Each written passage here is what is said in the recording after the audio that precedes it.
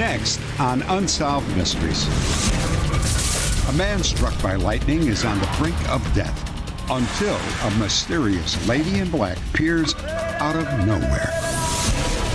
He said he was a film producer, but he was really a fast-talking hustler wanted for sexual assault. A pilot flying a covert mission for the CIA disappears in Latin America.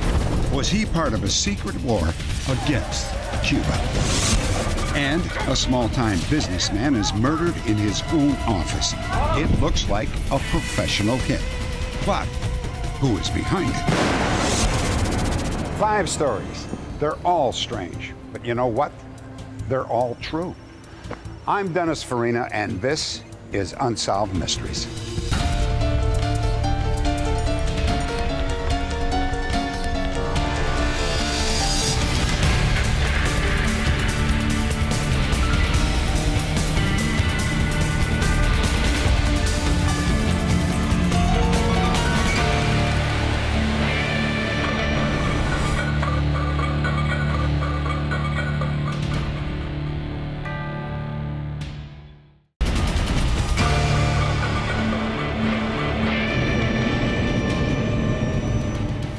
Every year, 39 million visitors pour into Las Vegas, the gambling capital of the world. Most come for one reason only: money. So it's no surprise that Las Vegas also attracts every kind of hustler and con artist imaginable. Yes, well, I talked to 2 of the guys yesterday, and they seem to be excited about this. Maxwell Carson was a smooth talker who owned and operated a sports betting business, an up-and-coming film company, and a modeling agency. But Max Carson was a man with a dark past. He was an ex-police officer gone bad. His real name was William John Wood. In 1972, he resigned from the Toledo, Ohio police force. He was under investigation for misconduct. Wood served time for a number of offenses, including assault with intent to rape. Okay, chin down. When he was released from prison, Wood moved to Las Vegas and created a new identity: producer and star maker Max Carson. Max was absolutely obsessed with good-looking women. Okay. He would, especially with actresses, models, any good-looking women, use his clout as, quote-unquote, a movie producer to be, could get them whatever they wanted. Tiffany? Yes. Hi, Mr. Carson, I'll see you now. When Carson held auditions for a film he was producing, a 19-year-old model, who we'll call Tiffany, showed up for an interview. Hi, how are you? Great, thank you. Have a seat. You're? I'm Tiffany. Tiffany. Yes, I happen to. I went in, I talked to him. He told me a little bit about what the movie was about and what I would be doing. I think there's a role in there for you. Of course, the speaking part. That'd be wonderful. He had started talking about money, and I felt strange that he would offer a large amount of money to someone in my position that's never really had any acting before. So I talked to a couple agents, and they'd all heard of him. They had done their homework on him and found that there was nothing wrong with him. Super. Well, we've got your address and phone number and how to get in touch with you, and I appreciate you coming in. Great, thank you. Thank you. Very nice to meet A short time later, the movie fell through and Carson's business began to collapse. We have employees that haven't been paid. Now, Bob, just relax. Have faith. Carson shut down his offices, but he pretended that he was still in business. Hello. I'd like to speak to Tiffany. 3 months after her interview, he called Tiffany and hired her as a last-minute replacement model for a photo shoot. Carson arranged to meet her later that day at a restaurant on the Strip. Max? Oh, hi. We're all set up. We got 2 rooms set up. I met him in front of the coffee shop, and he said that we needed to go to a motel there where they had set up a dressing room for me. Here's the limousine we're going to be using. And, I want to thank you very much for coming here on a short notice. This shoot should be probably about 2 hours. You'll be done, and those dresses are just fine. I started to feel a little uncomfortable just because there was no one around. Tiffany, why don't you just go over there and fill out those forms and I'll make a call. So I left the door open with my bag sitting between the room and the door so that it would make it a little bit difficult to get the door shut. This is Max Carson. Listen, I'm expecting somebody in very shortly, and supposedly he was calling the makeup artist and the photographer to let them know that we're here and waiting. Yes, okay. Well, I appreciate that. Thank you very much. And about that time, he had asked me if I would give him a hug. And I knew that I was in trouble. Max, I don't feel very comfortable, okay? What do you mean you don't feel very comfortable? Let's just forget about the whole thing, Max. You're not going anywhere. Don't make a sound. Do what I say and I won't hurt you. I thought at that point that I was going to die. I tried very hard to cooperate, hoping that that would keep him from becoming more violent. After the assault, Carson let Tiffany go. She immediately called the police, even though he had threatened to accuse her of prostitution if she did. Carson was charged with kidnapping, sexual assault, and battery. But by then, he had disappeared. 2 months later, Carson surfaced in Cocoa Beach, Florida. Once again, he tried to work a scam on a beautiful woman. Hi, I hope I didn't keep you waiting. No, I just got here. Well, I've been here before. Why don't you, we go upstairs in the lounge? How about downstairs? I just want Carson and the woman had arranged to meet in the lobby of a hotel. But he wanted to continue their conversation in a private room upstairs. Carson had convinced the woman to accept money for sex. Gets up upstairs. Hold it right there. Cocoa Beach Police, you're under arrest. Solicitation. Max Carson had walked into a clever trap.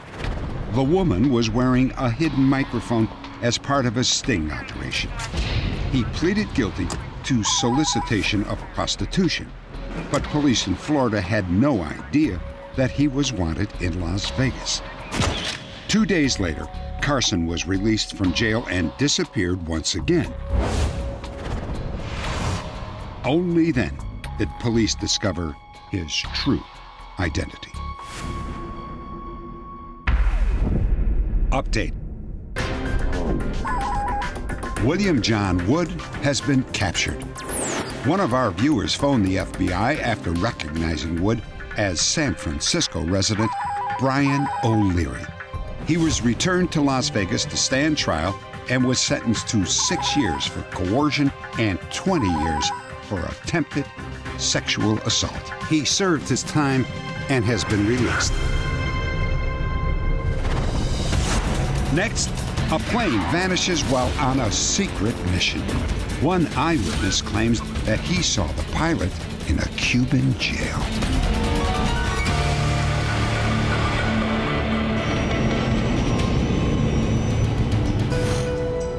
On an early autumn day in the middle of the Cold War, 28-year-old Jeffrey Sullivan, a former Air Force pilot, prepared to depart on a secret mission. The way my mom relates it, my father was supposed to come back in 5 days. Give you a call as soon as I get a chance to. I don't know if he was nervous, but he gave her his St. Christopher medal, which he wore all the time. He explained to her that this would be his last trip.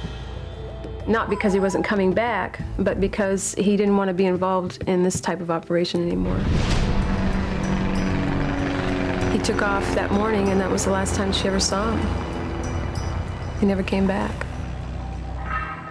4 days later, Jeffrey disappeared somewhere over the Caribbean. Sherry Sullivan was only 7 years old when she lost her father. Years later, she became a private investigator, and one of her toughest cases was uncovering the truth about her father's disappearance. No one wanted to say he wasn't coming back. As it rolled into the years, it was the kind of thing that just wasn't talked about. I mean, no one knew what to say. None of us were ever allowed to go through a grieving process because, as far as we were concerned, he wasn't dead. Jeffrey Sullivan earned his Air Force wings in 1957. After receiving his honorable discharge in 1959, Sullivan became a freelance commercial pilot. At about that time, Fidel Castro's revolution swept through Cuba. The communist threat was now only 90 miles from American shores. Once Castro took power, the U.S. government and several Cuban exile groups launched campaigns to overthrow his regime. It was the shadowy world of these covert operations that may have cost Jeffrey Sullivan his life. Jeffrey? Yeah, Alex Rourke. In 1961, a suspected CIA operative named Alex Rourke hired Jeffrey as a pilot for secret missions against Cuba. Their covert actions ranged from distributing anti-Castro leaflets to dropping homemade bombs. At the Bay of Pigs that same year, U.S.-backed Cuban exiles failed in their attempt to invade the island and overthrow Castro. 18 months later, Soviet missiles were discovered in Cuba. For 7 days, the world was on the brink of nuclear war. After the missile crises, operations against Cuba were still carried on by the U.S. government, but they were trying to be more discreet about it. They did shed some of the more loose cannon operations, and I think Alex Rourke's could have been classified as such. There was a public order to men like Alexander Rourke and Jeffrey Sullivan to stop their operations against Cuba altogether. 8 days after the warning was issued, Jeffrey left Connecticut. The next day, he was seen in Fort Lauderdale, Florida, with Alex Rourke. There, Jeffrey and Rourke met with two men. One of them was Frank Sturgis, who had also been named in the public warning. Years later, Sturgis would become well known for his role in the Watergate scandal. Rourke told me he did buy a B-25 bomber, and he wanted to take the B-25 to Nicaragua. He wanted to sit down and talk with General Somoza in order to have a base of operations in Nicaragua for bombing missions inside of Cuba. Sturgis convinced Rourke to meet with Nicaraguan officials and clear the way. The men rented an airplane and planned to leave for Nicaragua the following day. That morning, Rourke's wife drove him to the Opa-locka Airport in Fort Lauderdale. On the way, he picked up another man. Mrs. Rourke didn't know who this gentleman was. He spoke broken English. But she drove the both of them to the airport where my father was and dropped them off. The twin-engine plane took off from Fort Lauderdale with Jeffrey, Alex Rourke, and the mysterious stranger. Frank Sturgis stayed behind. Jeffrey Sullivan's activities over the next 48 hours still cannot be fully explained. According to the FAA investigation, Jeffrey's flight activities were highly unusual. He would return to Fort Lauderdale 3 times. For some reason, on his third trip to the airport, the plane's landing gear remained in the up position. To be up. Sidestep to the right and go around. Sullivan did not attempt to land at Fort Lauderdale again. Sullivan did finally land at North Perry Airport, a mere 30 miles from Fort Lauderdale, but he took a suspiciously long time getting there. What should have been a 25-minute flight had taken nearly 5 hours. No one knows where the plane was during that time. After refueling, Jeffrey and his passengers took off again. The flight plan listed Tegucigalpa, Honduras as their final destination. A little more than 2 hours later, Sullivan radioed the tower at Miami International Airport. This time, he filed a new flight plan. This time, he listed Tocumen, Panama as his destination. Sullivan attempted to file a flight plan for a destination that was some 2 hours beyond the normal range of his aircraft. When he was informed of this by the air traffic controller on duty, He then changed his destination. However, this destination was also well beyond the range of the aircraft he was flying. 7 more hours passed with no contact from the plane. Finally, at 10:22 p.m., Sullivan again radioed the Miami tower. This time, he filed a flight plan for Belize. The FAA says that Sullivan refueled just after midnight in Cozumel, Mexico. This was the last sighting of the plane. Jeffrey Sullivan and his companions were assumed lost at sea. Despite a massive search, no trace of the plane or its passengers was ever found. More than 2 decades later, Sherry Sullivan and her attorney petitioned the government for information concerning her father.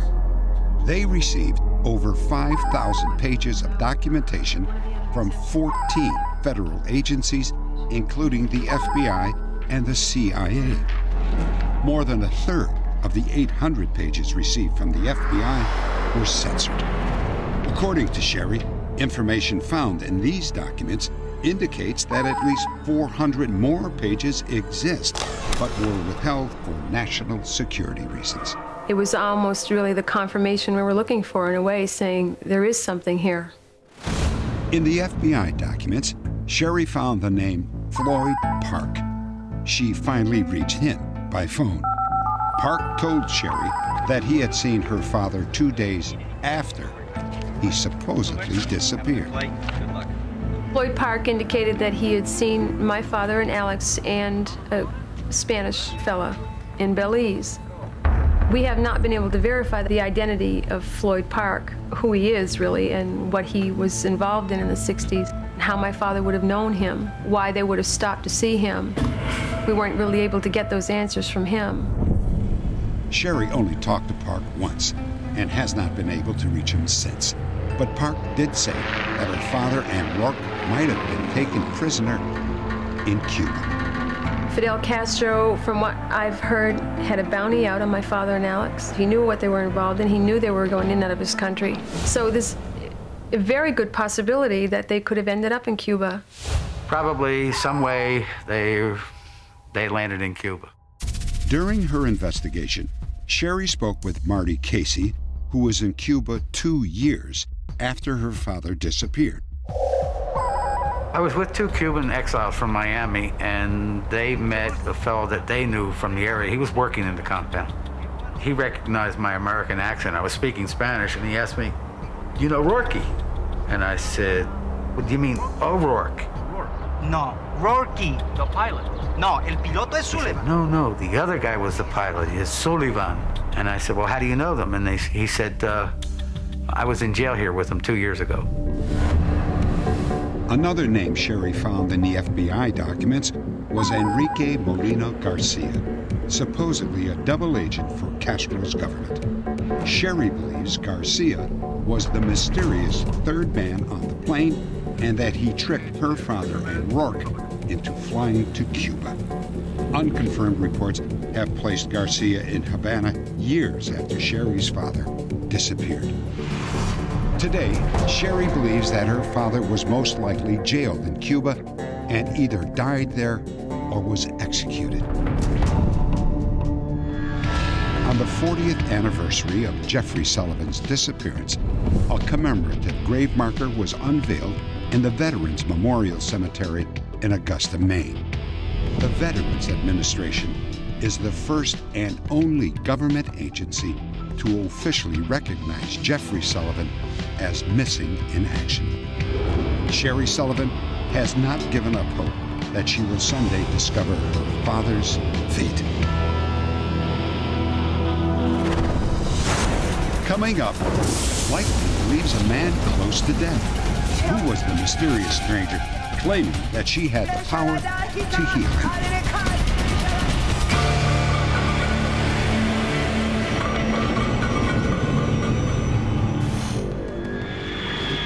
Acton, Indiana.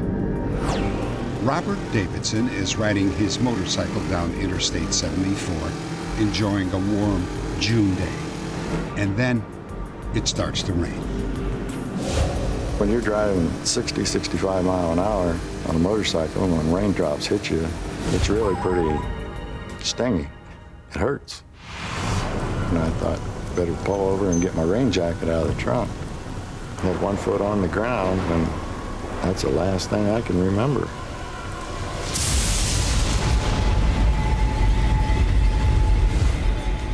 It was a direct hit. 200,000 volts of electricity. Robert should have died right there on the spot. But today, he is very much alive, thanks to what he believes was a miracle delivered personally by a messenger of God. Paramedics were on the scene within minutes of the lightning strike. Clinically, he should have been dead. By the color of his skin, when we arrived, there was no blood pressure, no pulse. Basically, he had no chance at all. Thelma, I'm gonna need a chopper in here right away. This guy's in bad shape. According to witnesses, what happened next seemed almost supernatural. First, every power circuit in the ambulance failed at once. And the engine shut down, the lights turned off, and it was without power completely. We got dual batteries. One battery would go down, the other one would take over, and there's no way they could have both gone down at the same time. It was an eerie feeling. I mean, it felt strange. And as they were doing the CPR, you heard this woman coming up yelling, "I need to touch him, I need to touch him, just let me touch him. I must touch him." Nobody knew her name or where she came from. Later, she was referred to as the Lady in Black. She just kept again and again and again, you know, I can save his life. And of course, you know, at that point in time, I kind of thought, well, maybe this is just one of the people, so to speak, left over from the 70s, you know. But I said, you know, let her do what she needs to do. You know, what can it hurt? The Lord is my shepherd, I shall not want. He maketh me to lie down in green pastures. He leadeth me beside the still waters. He leadeth She was dressed in the late 1800 dress, your basic black dress, and she had the old-fashioned black shoes that went with it, and carried her little black Bible. Then she raised the Bible to the sky and started speaking in tongue, which was something I didn't understand, but I'm sure somebody out there did. You could just feel all the time that she was saying it's just chills from head to toe. It was like just this tremendous amount of energy. When she was finished, she looked at me, smiled, and got up and walked away. Probably 5 seconds had passed by, and I turned to look the direction where she had left, and there was nobody to be found. But reports from that day seemed to contradict each other. Some eyewitnesses, including 2 of the paramedics, insist that the mysterious woman was never there. I don't know why they couldn't see her, really, because it was plain as day to me, it was plain as day to Randy. You know, why couldn't anyone else see her or hear her? There is no doubt in my mind that she was there. I believe there was a power that actually shut the vehicle down, a surge which just obliterated the vehicle's power supply and shut it down when this woman walked by. But according to those who saw the Lady in Black, the moment she vanished, the ambulance came back to life. And then... I've got a pulse! So did Robert Davidson. It was a welcome to hear that first heartbeat. And I yelled again. I think everybody could have heard me down the interstate because I was so happy that we was getting some vital signs. Robert had a heartbeat, but his condition was critical. The ER doctor was not hopeful. My prognosis was that he would not come out of his coma. And I expected him to remain in permanent coma and ultimately suffer complications and ultimately die. For nearly 2 months, Robert remained in a deep coma. And then one day, he simply woke up and resumed his life. When I came out of the coma, I looked around and I couldn't figure out what I was doing in the hospital. When it became apparent that he indeed woke up, and not only woke up, but was talking and walking, I was utterly amazed.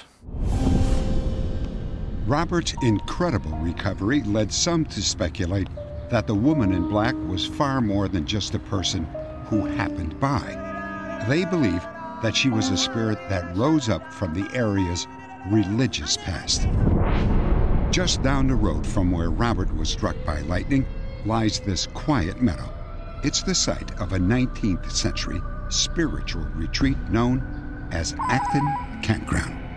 More than 100 years ago, this spot was the site of fiery sermons, gospel hymns, and the sound of faithful speaking in tongues.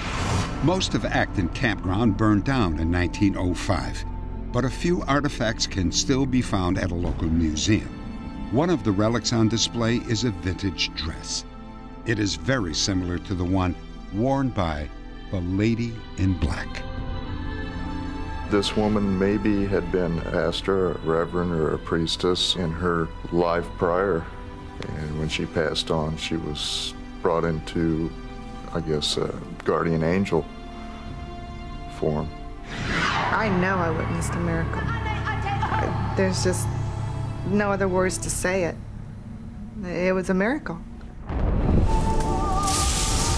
Some might argue that Robert's life was saved by quick-acting paramedics and nothing more.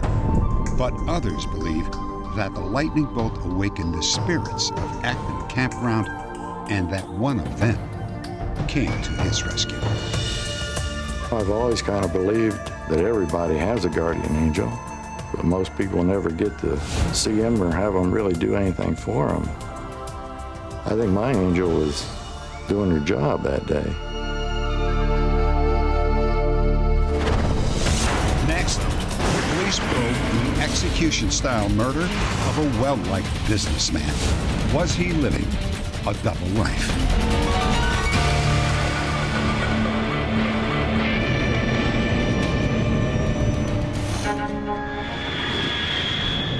Ypsilanti, Michigan, a suburb of Detroit.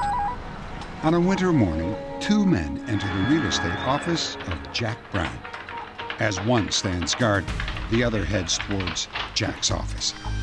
Yeah. We have trouble here. The men appear to be familiar with the layout of the building. Think you're pretty smart, don't you? Well, maybe. Don't move or I'll shoot. Where's the back? Way in the back. Way in the back. Come on! Get in there and close the door! Now! The intruders lock the three employees in the bathroom and then walk away. Jack Brown never regains consciousness and dies 12 hours later from a single bullet wound to the neck. The murder of Jack Brown appeared to be a cold-blooded contract killing planned and executed by professionals. But police had no motive. Who would order a hit on a small-town realtor and why? Annie, hi. How you? Jack's real estate brokering business put him in contact with many members of the community. No one could imagine why he would be targeted by a killer. Asked us to find you. Classic Victoria. There was absolutely nothing in Jack's background that I was aware of that would warrant any kind of problem whatsoever, and surely not the tragedy that happened here.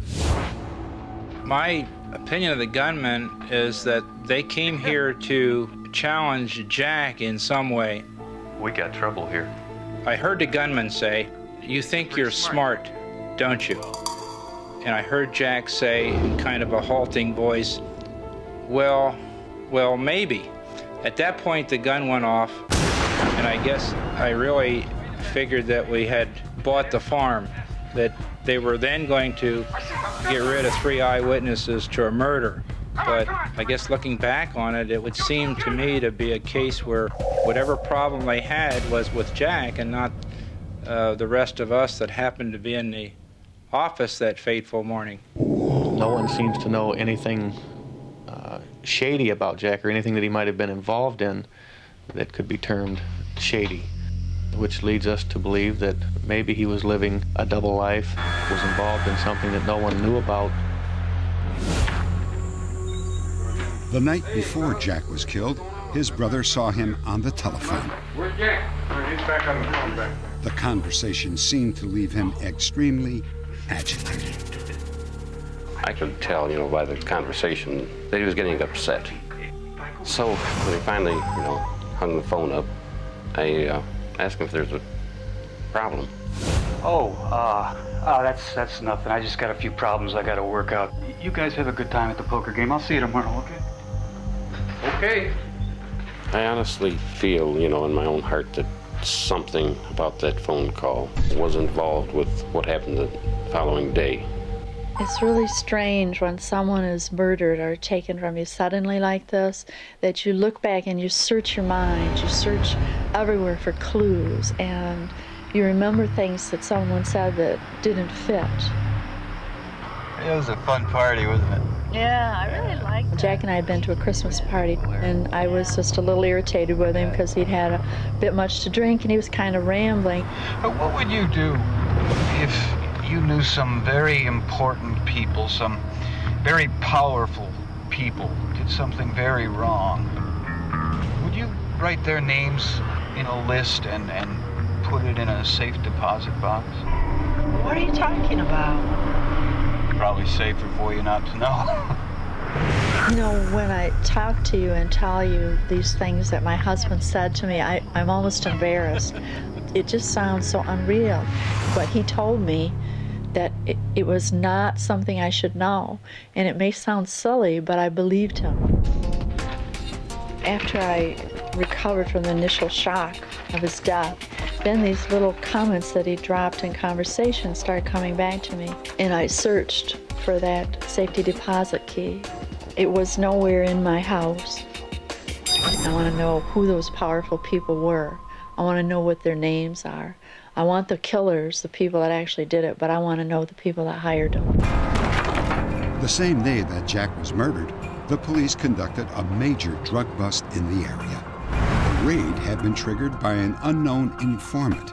Some wondered if there might be a connection to Jack.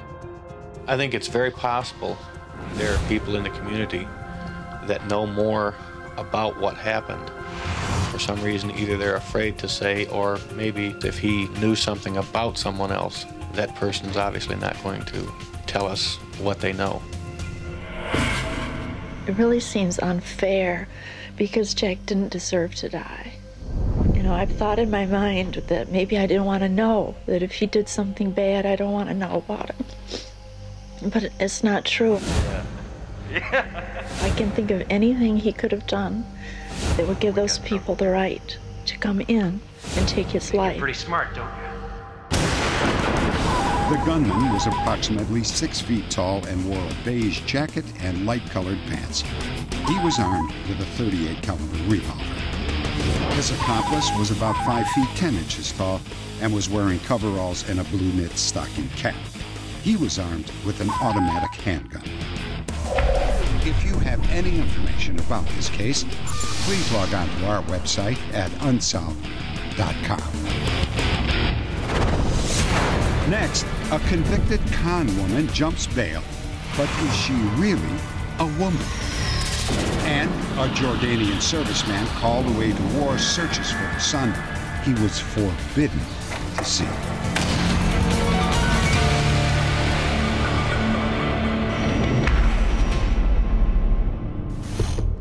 Previously, we profiled the case of Geraldine Elizabeth Carmichael, a Los Angeles businesswoman who claimed that she was going to revolutionize the auto industry. Carmichael told investors that she had designed a car that could get up to 70 miles per gallon. She called it the Dale and promised it would soon be in production. Carmichael collected over $1 million from investors. We went to the research and development lab and observed what appeared to be people appearing to be busy, but upon inspection of this vehicle, it was not a viable vehicle at all. It had no engine. 2x4s were holding up the rear wheel. The accelerator was just sitting on the floor. It wasn't even attached. The vehicle just absolutely did not exist. Mr. Carmichael, police officers, we have a warrant. When police arrived at Carmichael's home, she and her family had fled. Authorities tracked her to Miami, where she was living under the alias Susan Raines. But Elizabeth Carmichael was hiding a much bigger secret. She was really a man, Jerry Dean Michael. I never thought that Liz was a man. I always thought that, and she is today, she's still Liz to me, still a female. Has the jury reached its verdict? Yes, we have, Your Honor. We find the defendant guilty. Jerry Dean Michael was convicted on 34 counts of conspiracy, grand theft, and fraud. He was released on $50,000 bail and appealed his conviction for the next 3 years. Then, when he didn't show up for sentencing, police found that he and his family had disappeared once again. Update. After the story aired, 2 viewers called to report that Jerry Dean Michael was living near Austin, Texas, under the assumed name Catherine Johnson. He had made his home in the small community of Dale, Texas. While I was booking him, I had to determine which portion of the jail to put him in. So I asked him directly just how far along he had came in his sex change. And he told me it was about halfway, which was not quite sufficient to put him in with the females. I put him in with the males. Michael was returned to Los Angeles in order to serve his original sentence. After 2 years in a men's prison, he was released. Today, the legacy of Elizabeth Carmichael, also known as Mr. Jerry Dean Michael, and his or her futuristic car has not been forgotten. An original prototype of the Dale is now part of the permanent collection of the Peterson Car Museum in Los Angeles. In 1967, Fawzi Mahmoud was a member of the Jordanian Air Force who had been sent to the United States for pilot training. Fawzi, how are you doing? Do you remember Barbara? Hi. And Zoila. Hi. Hello. When a friend introduced him to 20-year-old Zoila Maldonado, Fawzi was swept off his feet. What? I mean, she looked so beautiful to me, and she got this green dress, and just she was a knockout, and I was knocked out. I fell in love with her. I mean, I fell madly in love with her. This is beautiful. It is pretty. Zoila was not only the first love, it was the first woman I ever talked to in my life. Because we came from a very, very strict family and strict people and a strict government, you know. She was my first everything. Mom, he's waiting. Zoila's parents did not like the idea of their daughter dating anyone. The fact that Fawzi was a foreigner who spoke little English did not help. He's a nice boy, Mom. Well, what does it matter? I guess you went out. Even though her parents were conservative and strict, we managed to go out almost daily. We went dancing, we went to the lake, we went to the mountains, we went everywhere together. 6 months later, Zoila surprised Fawzi with some unexpected news. Fawzi, I think I'm pregnant. To Zoila's relief, Fawzi was thrilled. You are? Yes. I want to marry you.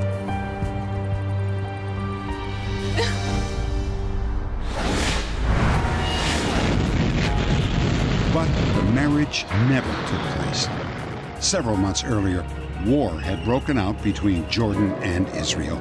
Tension between the two countries remained high, and Fawzi was ordered home. I will come back, I promise. Fawzi, We talked and we promised and we vowed that we would always be together, no matter what happens. When I come back. I can't raise a baby by myself. I can't. You and baby come to Jordan. I just felt so helpless. And I come back very soon. Come on, kids, we need to get going.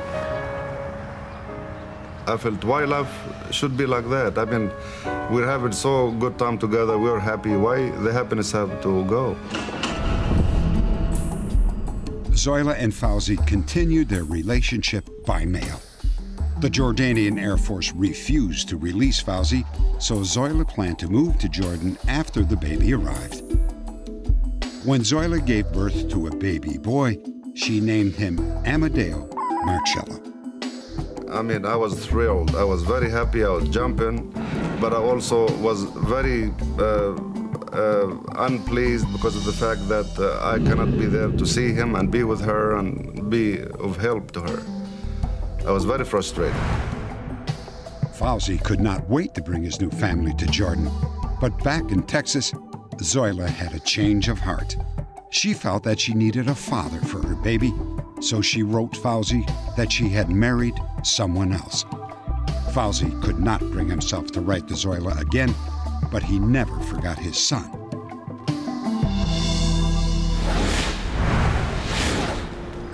Two years later, Fawzi returned to the United States. He tried to call Zoila, but her mother hung up on him and then changed her number. In desperation, he went to Zoila's house. Hello? I'd like to see Zoila, please. Nobody wants to talk to you. My son. I'd like to see my son.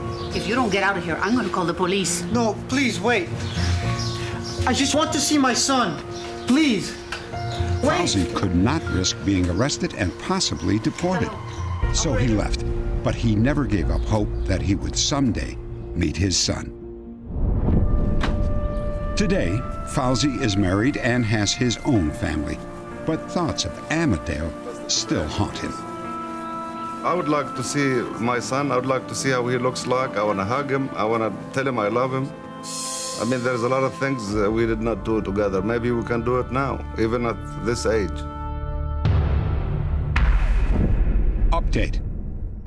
Within minutes of our broadcast, several viewers called to report that both Zoila and her son Marcello were still living in San Antonio, Texas. Fawzi called Zoila and then spoke to his son for the first time. A reunion took place about a week later. They continued to stay in touch and see each other on a regular basis. Not all of our stories have a happy ending like Fawzi's. If you have any information about any of our other cases, please contact us at unsolved.com.